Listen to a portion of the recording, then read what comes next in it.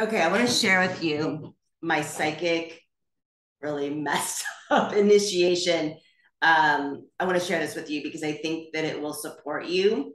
Because what I've noticed and what I'm hearing is a lot of people are having psychic openings right now, and you may be one of them. So I want you to hear this, okay? Um, Briefly, my I started channeling. I read that book Conversations with God, and it's all about like he channels through his pen, like through the pen. And I was like, oh, I wonder if I could do that. Blah, blah, blah. And I did. I've always been a natural channel. I've always been very psychic, even when I was little, but I didn't know what I was doing. And so I did that, and I was channeling all this intense kind of messed up stuff because it was I'm not organized. I didn't know who I was talking to, and I opened up a portal that wasn't managed.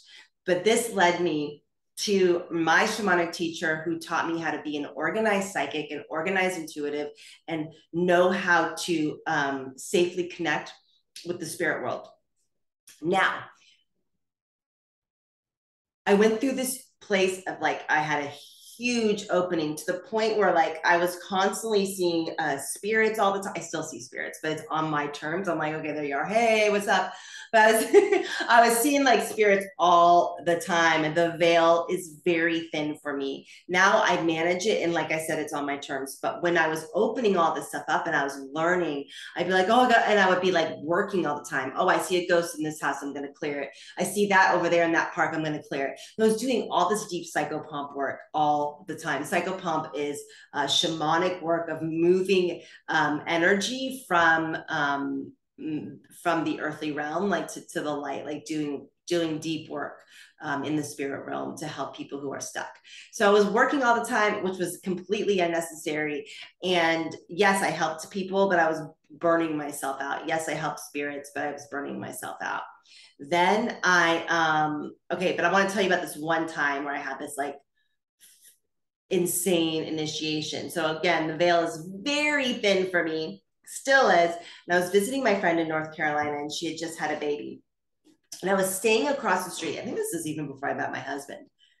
It's a while ago. I was staying across the street. She like her neighbors were gone, so I stayed across the street, and they were on the other side, and it was like winter-ish. It's like it was winter-ish, and it was like November. I, I stayed at that house, and all for 3 days, I was visited by spirit after spirit after spirit. I mean, I can still see the visuals in my head. There was someone in a wheelchair, there was all of this stuff. And then I found out that the person across the street, or like the neighbor across the way, had murdered his wife. I mean, like the energy was so bad there. And I was like, I felt like I was going crazy, and I was doing work and they just kept coming because with him murdering his wife, the energies of the land were just wild, and it was open, and it was not managed. And I thought I was going crazy. But here is the thing, I wasn't.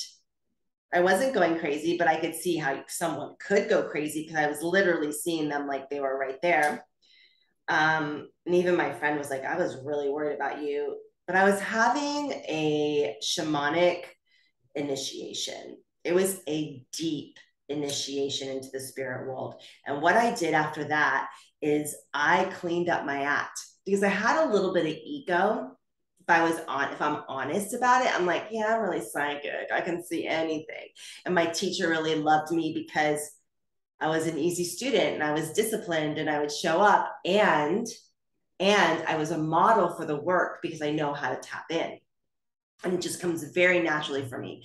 And I had a lot of ego. And in that ego, every time I'd see a spirit, I was like, I'm special. I can see spirits. I'm special. I can see spirits. I'm not special. I mean, yeah, I'm special. You're special. It's something that is just part of my being. It doesn't make me better than or anything like that. It made me sloppy. Being in that mindset that I was special made me sloppy. So once I got my ego in check and went through that initiation, I started to truly organize with my teacher. My teacher had been teaching me for a few months how to do this, but I got real and I got disciplined and I got connected. So what I'm noticing, and now it's on my terms. If I see a spirit, hey, I don't feel this need, this codependency to clean it, clear it, and work myself. No. And if I don't want energy in my house, or if I don't want energy around me, I don't invite it. And if it comes, I manage it and clear it. So what I'm seeing is a lot of people are having psychic initiations, and they're like, I'm seeing this, or there's a psychic, or there's an interference, and often it comes as interference. Because if you're not organized and you're not managing your energy properly, and you're an open channel, or you're beginning to at least open your channel, they think it's a freaking party. They're like, her, him, open. And sometimes they can get a little like intense, and they'll attack, and they'll mess with you. You don't want this. Trust me. If this is happening to you, or you're feeling this way, or you're having some sort of, I'm going to grab my dog, deep initiation, and you're noticing more psychic and spiritual activity than before, get some support, calm down. I promise you, you're just having a psychic initiation. You're just having a psychic initiation. And I remember I've told this story before, when I first went to my teacher and I showed her my channelings. I'm like, am I crazy? She's like, no, you're just a disorganized psychic. It was like, thank you. Thank you. So if you are having psychic openings and it's feeling like too much, please don't collapse. Just know, or get scared, that you are right where you're supposed to be, and you just need some training. You need some training, and you need someone to support you in seeing it, what to do, and guide yourself through it. That's it. That is it. So you're right where you're supposed to be. And if you are having psychic experiences, congratulations. We need you, but we also need you to be organized and empowered and in your warriorship. So we can navigate all of this garbage, this psychic debris out there as light workers. So congratulations. I have a feeling you might be getting some activity, or becoming through your dreams, and if this doesn't land with you and you're like, no, that's not happening to me,